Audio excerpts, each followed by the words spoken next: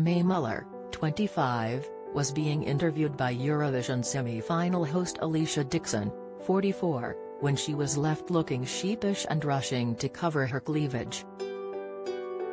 I wrote a song hitmaker stunned in a low-cut ombre green dress adorned with sequins, but she seemed to suffer a slight wardrobe mishap due to its low-cut neckline.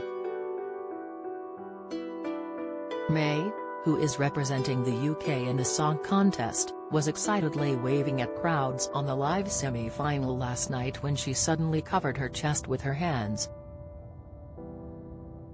As she appeared to be trying to hold her dress together, the singer turned away from the camera before returning to face Alicia.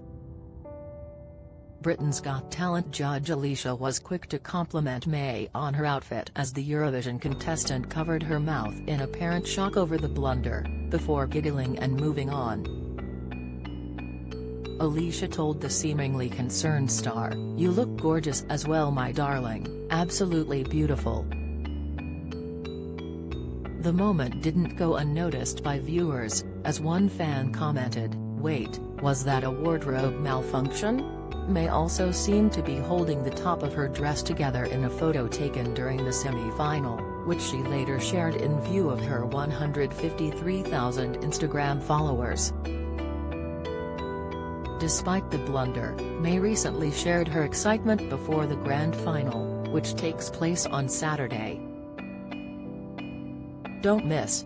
Philip Schofield branded desperate as he calls Holly Willoughby his rock." Latest, Philip Schofield branded obnoxious, horrible man by furious Kim Woodburn. Latest, Rod Stewart mocks son's clothing brand promo after blowing inheritance on it. Latest, she told Sky News, "Honestly, I thought I was excited before, but now I'm here, I'm even more excited and I feel like I'm just ready to go now.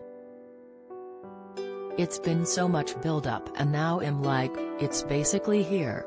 The singer added, "The support has just been overwhelming. I feel like before I was announced, before the song was released, you can never quite guess how it's going to go. So, just seeing people enjoying the song and just enjoying Eurovision, I couldn't have asked for a better welcome." Eurovision is being jointly hosted by the UK and Ukraine for the first time, and is being held in Liverpool. Prior to being selected to represent the UK in the highly anticipated contest, she released 2 EPs, a debut album, and toured with Little Mix.